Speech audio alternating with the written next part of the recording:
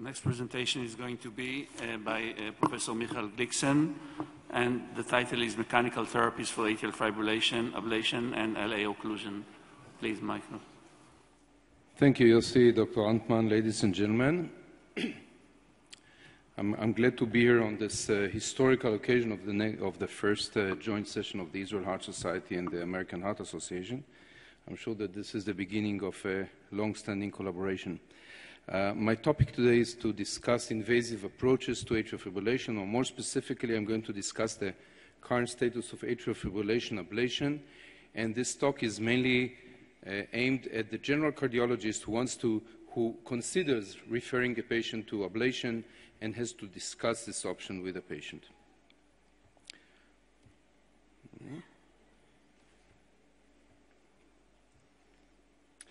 The topics that I'm going to touch on are the overview of the evolution of ablation, efficacy and complication of the procedure. Does it obviate the need for anticoagulation? Do we change the natural history? Who are the best candidates for AFib ablation? And a few words, if you have time, on flutter ablation and the current role of pace and ablate approach, or AV nodal ablation. Of course, all this effort to do AFib ablation comes from the known disadvantages of antiarrhythmic medications. We know that it has a modest effect in preventing atrial fibrillation. It has side effects. It has complications. I'm talking about the medical treatment. There's a risk of proarrhythmia and increased mortality. Then there are a few studies, including a sub-analysis of the AFFIRM study, that actually show that mortality increases with antiarrhythmic therapy. We know that there is no advantage over rate control. It doesn't obviate the need for anticoagulants, and it doesn't affect the natural history of the disease. How about ablation? The evolution of ablation over time, it began in the late 90s with the seminal work of the Bordeaux group that found that the pulmonary veins are the source of atrial fibrillation. You see the pointer here? Actually, years before, the surgeons did MACE procedure, which is still the most efficient way of preventing atrial fibrillation, only that it costs the surgery.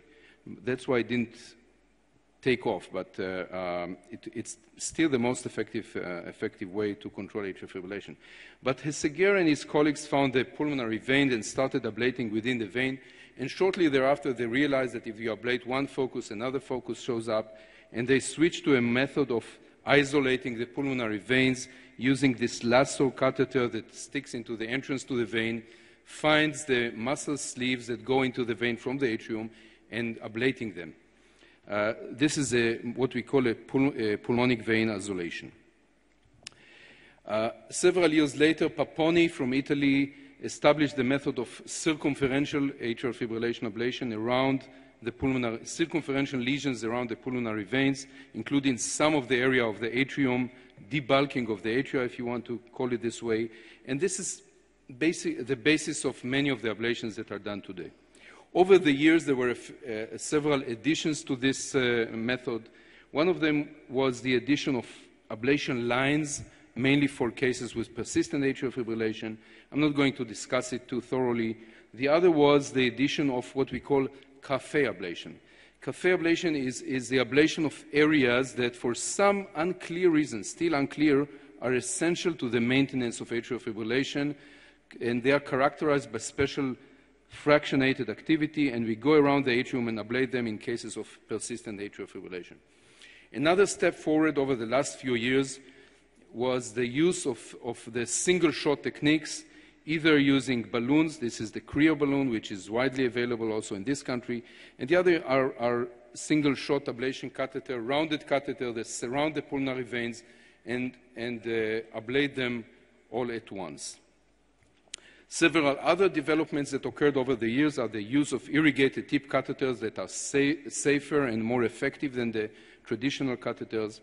We always prove that pulmonary veins are isolated. We learned that this increases the efficacy of the procedure, and also the recent use of contact sensors that make the ablation more effective and safer. There are other newer techniques that I'm not going to touch on because they are not ready for prime time yet. What about the results of atrial fibrillation ablation? these authors did a meta-analysis of many studies that compared atrial fibrillation ablation with medical therapy. They surveyed hundreds of studies and came up with 11 high-quality studies according to a score that grades studies by their quality.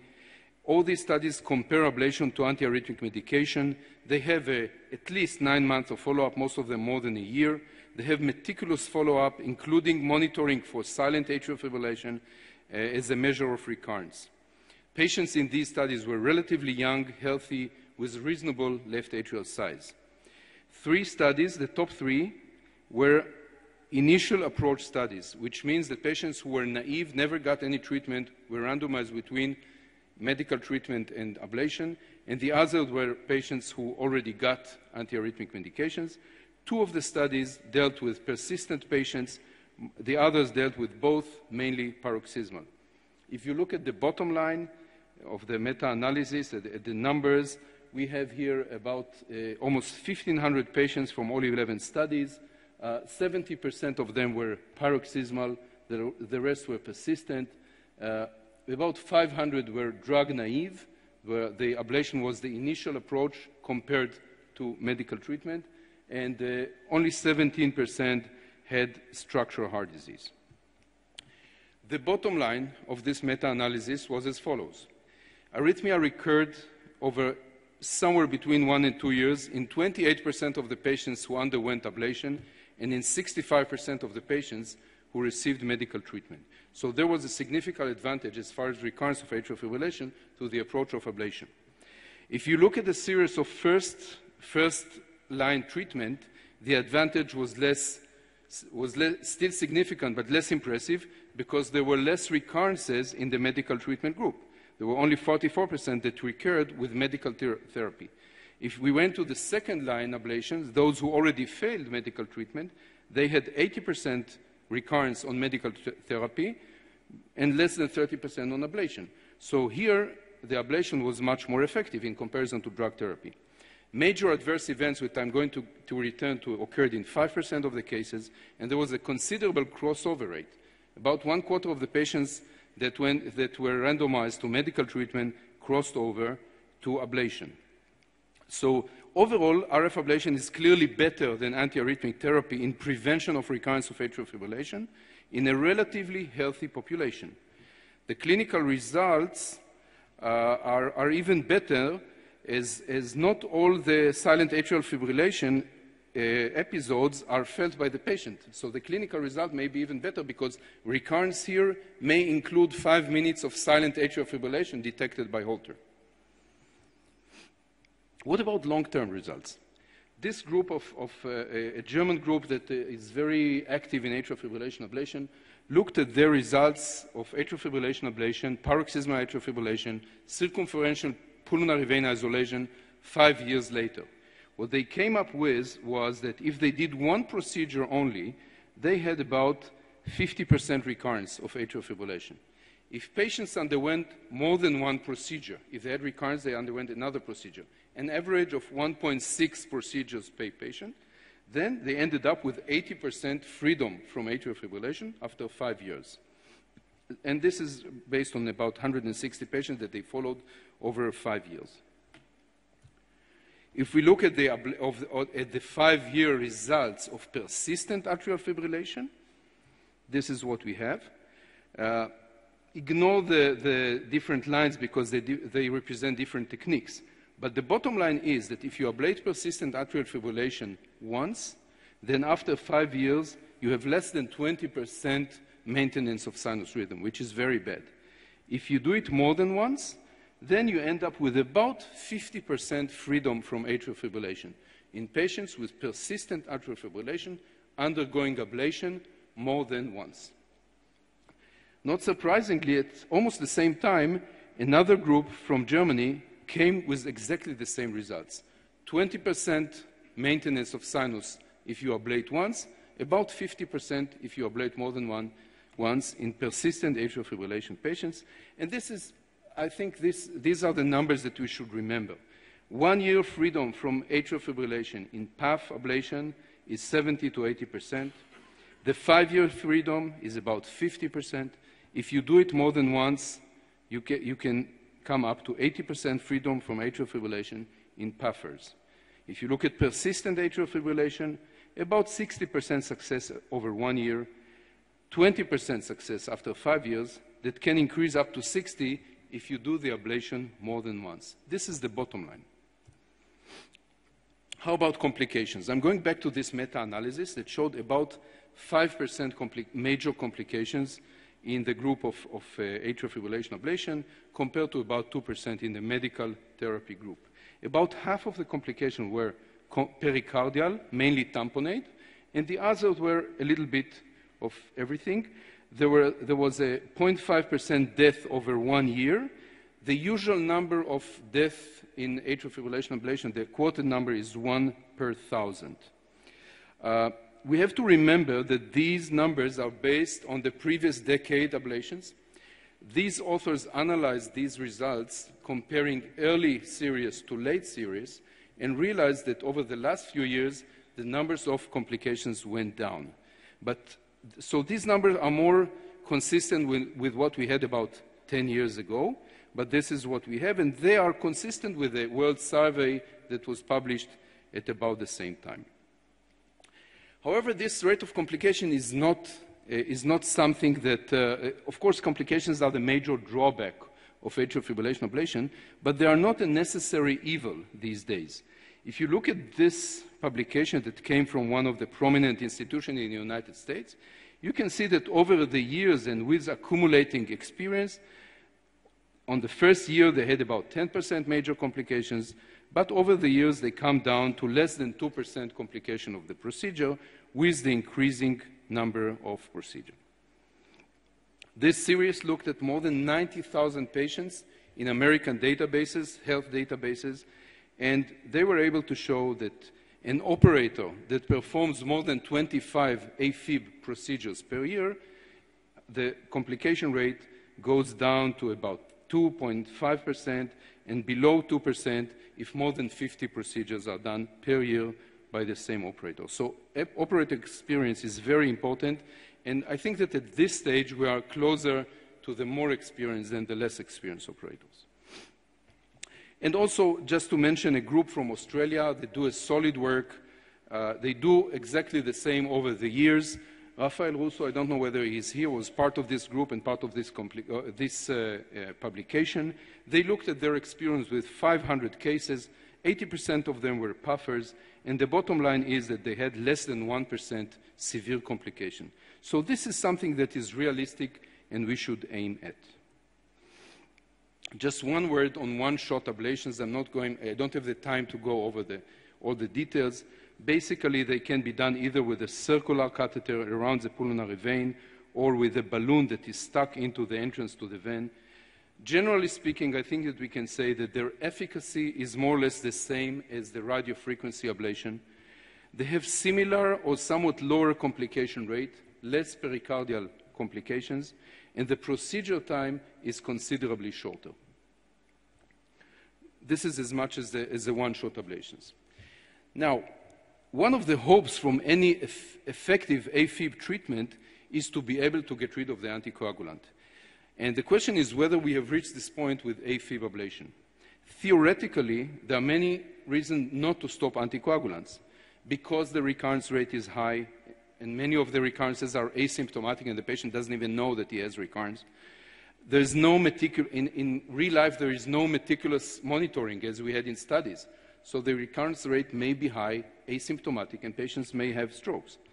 The risk of atrial fibrillation is real even for short episodes of 5 minutes. We know it from pacemaker studies. And we know that stroke occurs in paroxysmal atrial fibrillation patients even not in the presence of PAF. So all these theoretical considerations make us be suspicious about stopping anticoagulants.